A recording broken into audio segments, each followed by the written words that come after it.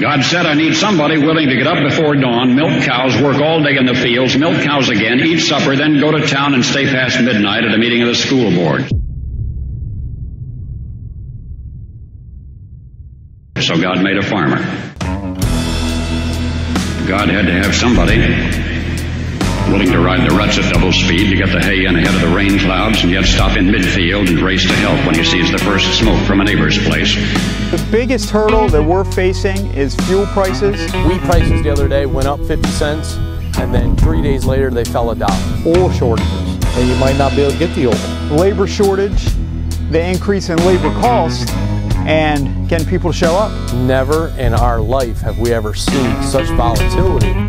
God said, I need somebody strong enough to clear trees and heave bales, yet gentle enough to yean lambs and wean pigs and tend the pink-combed pullets, who will stop his mower for an hour to splint the broken leg of a meadowlark.